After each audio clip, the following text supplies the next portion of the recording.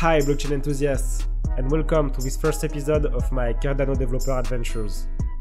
I got into the third edition of the Plutus Pioneer Program, and in this series of videos, I will show you what it is to follow the 10 weeks training, and I hope it will motivate you to start Cardano development as well.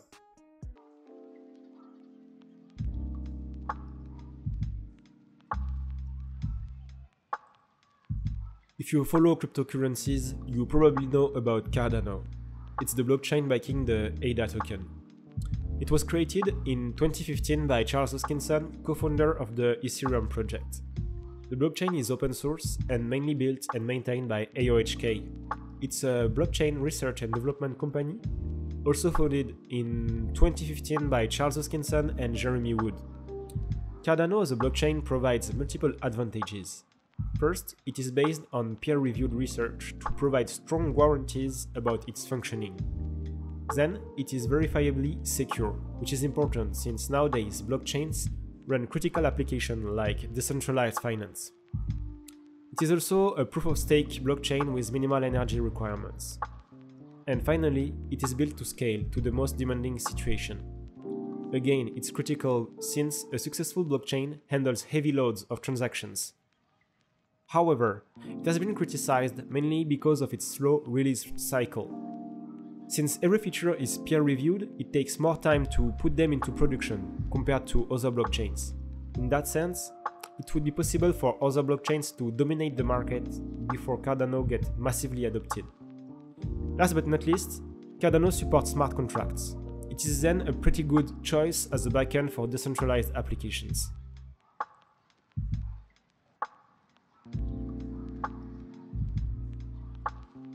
What are smart contracts, and why are they so useful? A smart contract is simply a program stored on the blockchain and executed when a specific condition is satisfied. The blockchain stores and executes the program, while users send transactions to interact with functions defined inside the smart contract. In response, it can update its state and produce new transactions on the blockchain.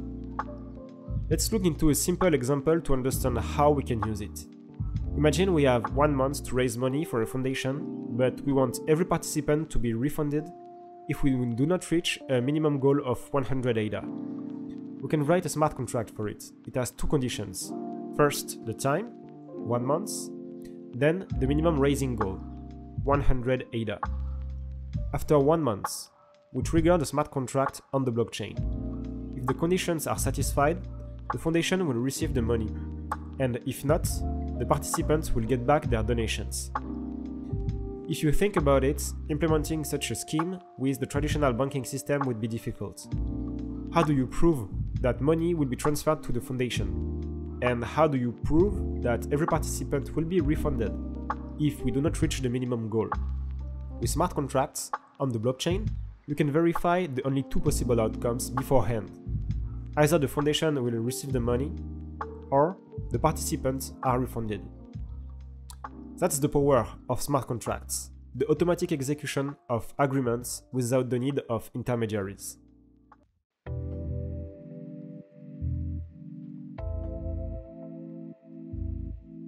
What is the Plutus Pioneer Program? This is a 10-week-long program to train developers to build and deploy Plutus contracts on the platform.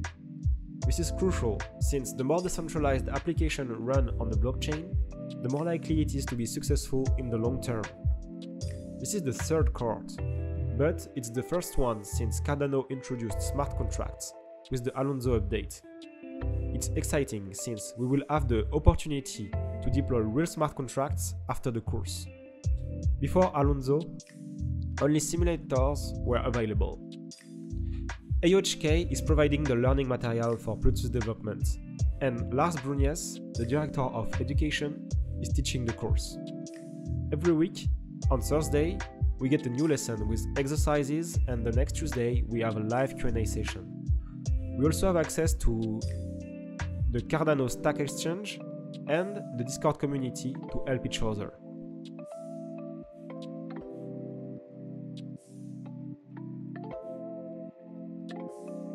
Interestingly, the Cardano Foundation chose Haskell as the language for the Plutus platform. It might turn off some of the enthusiasts since it's not the most popular or easiest language to learn. However, they have strong arguments for the choice, and they make sense. As a purely functional language, Haskell encourages pure functions.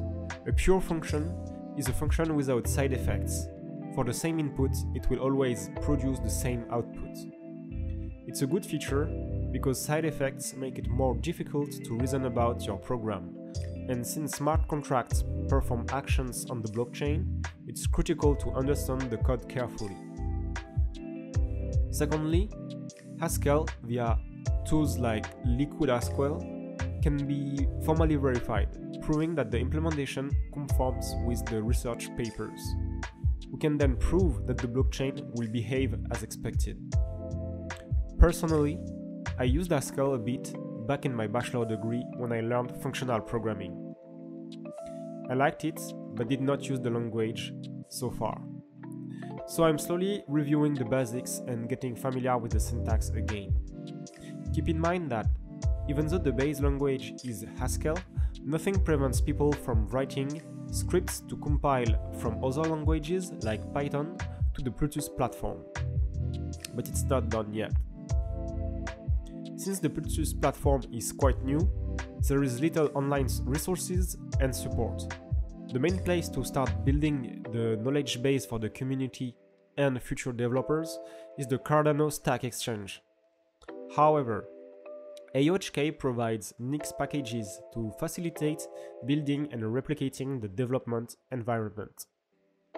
If you don't know Nix, it is a special package manager powering the NixOS Linux distribution. You can install it on other OS and it helps isolating and reproducing complex environments easily.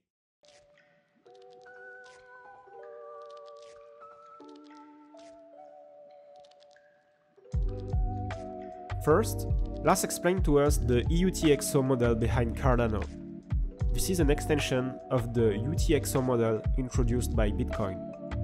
EUTXO stands for Unspent Transaction Output.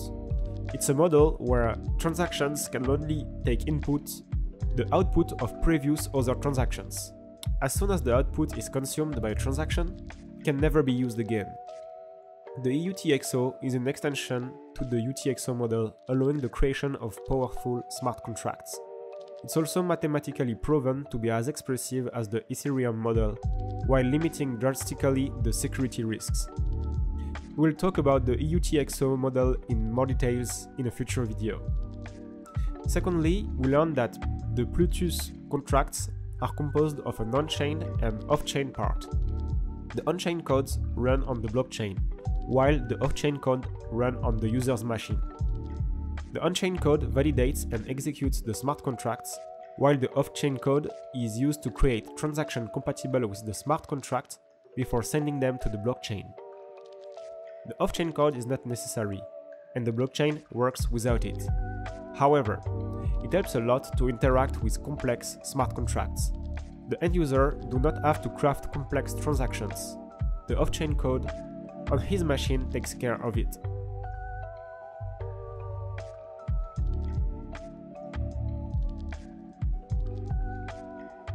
The first week exercises are here to show us what is possible with Plutus. So we don't start coding, but we will import and simulate an already existing contract on the Plutus developer playground. The example is about auctioning. Let's say we own an NFT on the Cardano blockchain and we want to sell it to the highest bidder. We have two conditions for our smart contract.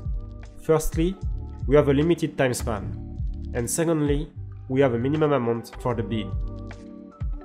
After we build the dependencies on the projects and the environments, we can import and compile the smart contract in the developer playground. It allows us to simulate interactions with the smart contract on the blockchain. We create 3 wallets, the owner of the LFT and 2 bidders.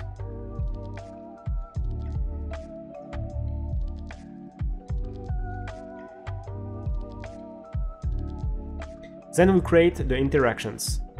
First, the creation of the bid with the deadline. the NFT, and the minimum bid.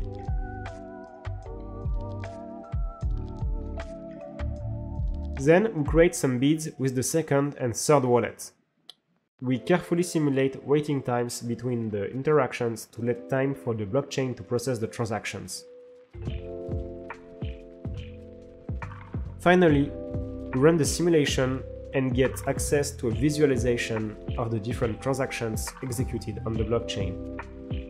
This is super valuable as a developer to understand what is happening, and will facilitate our life later when we develop our first smart contracts.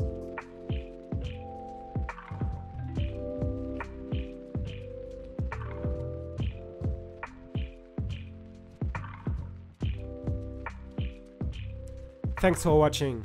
I'm Jimmy and I work as a machine learning engineer. It was the first video on my channel. I recently started a blog, bitswire.com, about artificial intelligence, data science and blockchain. This channel will cover approximately the same topics. If you liked, subscribe and comment. I would appreciate any feedback. You can also subscribe to my newsletter on my website, bitswire.com. Stay tuned.